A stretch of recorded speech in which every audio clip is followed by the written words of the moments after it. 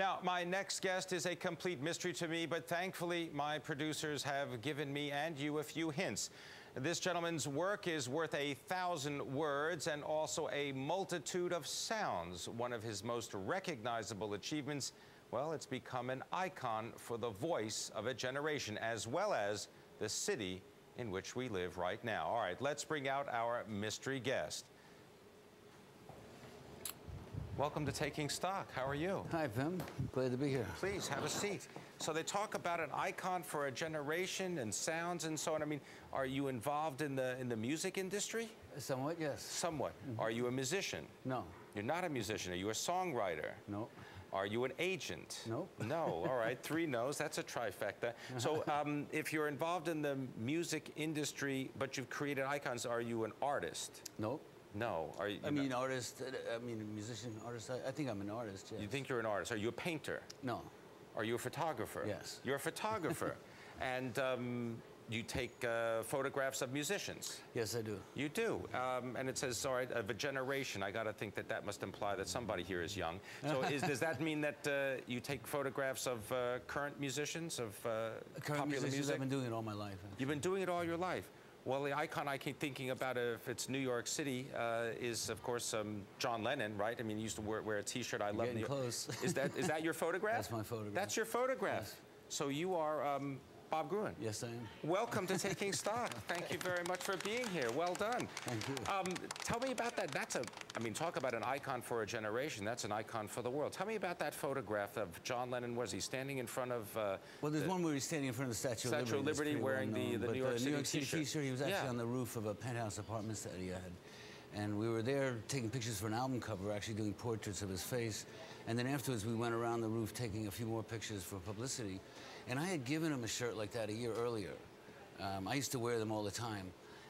People think I gave it to him that day, but I had given it to him a year earlier, and with the whole skyline around, I said, "Do you still have that shirt I gave you?" And he said, "Yeah, he did." And he knew right where it was, and he went down and put it on and came back up, and we took that picture. Now, how did you become connected with John Lennon? I mean, what was the relationship like? Well, we became friends. I met him through an interview for a magazine, actually a story about the Elephants Memory Band that he was working with. But they liked my pictures and asked me to come back more often, and I started taking pictures with him. At the beginning, he lived right around the corner from me in Greenwich Village, and so that was really convenient. And then when he moved uptown, we stayed in touch. And did you ever expect that photograph would become such a universal image, not only of John Lennon, but it would mean so much because of what happened to John Lennon and well, his certainly not. murder, I mean, and then in New York City? I never expected him to leave so suddenly. But we didn't know. I mean, the day we were taking it for publicity pictures, and it was just one of many. Had no idea it would take off as it had. That, you know, of John Lennon, there's millions of pictures of him. I don't know why that one is picked out by everybody, but he looks confident, he looks comfortable, and people seem to really like it. But no, we didn't have any idea how big it was going to get. And I've got to ask you, we're going to continue the conversation, but the fact that we don't have record albums anymore, I mean, has that changed your view of the business? Well, content is king nowadays. When people stare at their computer screens, they got to see something. So that's kind of good. So there's a new world for it. Yeah, it's pretty good. All right, we're going to continue the conversation with our mystery guest, a mystery no longer, Bob Gruen, rock and roll photographer, artist extraordinaire. This is Taking Stock on Bloomberg. This is Taking Stock on Bloomberg. I'm Pim Fox. All right, we're speaking with our mystery guest, a mystery no longer, Bob Gruen, rock and roll photographer extraordinaire, as well as an artist. He's got a new book out. It's called Rock Scene, Bob Gruen. Bob, you know, one of the other icons that you've really kind of put together is all of the photographs of Led Zeppelin. Yeah, standing in front of their airplane. That's a very well-known photo. How did that photograph happen? That was actually the first day I met him. I went with Lisa Robinson to... we flew on the Led Zeppelin's plane. They had a plane called the Starship, and when you rent it, they put your name on it. Again, they asked me to take a picture, kind of a snapshot for them, so they could remember being on the plane, and it's turned out to be one of the most popular pictures of the band. And it kind of sums up all the excess of the 70s, you know, having your own giant plane like that. It was a nice plane.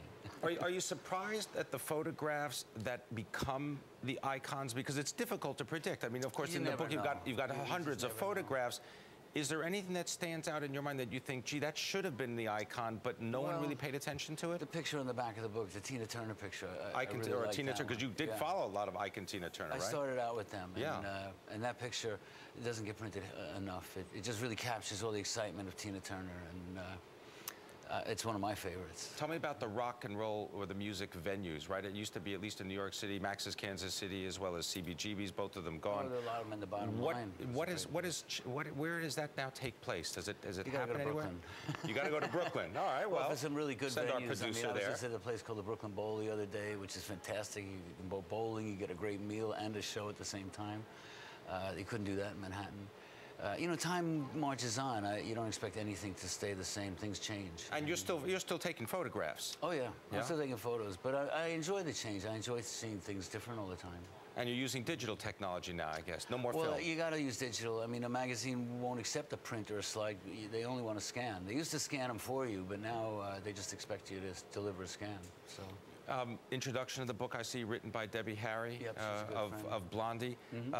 What can you tell us about her and your relationship and really how Max's Kansas City shaped a whole musical generation? Well, I guess I met Debbie back then around Max's and when they were playing at Max's and CBGB's when Blondie was first starting. Actually, there was a band before that called the Stilettos, and that's when I met Debbie. And she's always been the most beautiful woman in rock and roll. Probably the most beautiful woman in the world, so I'm very lucky to know her, and very lucky that she, you know, did the forward for my book. I want to thank you very much. Bob Gruen, well, thank you. His new book, Rock Scene. Thanks for taking stock. I'm Pim Fox. Have a great weekend.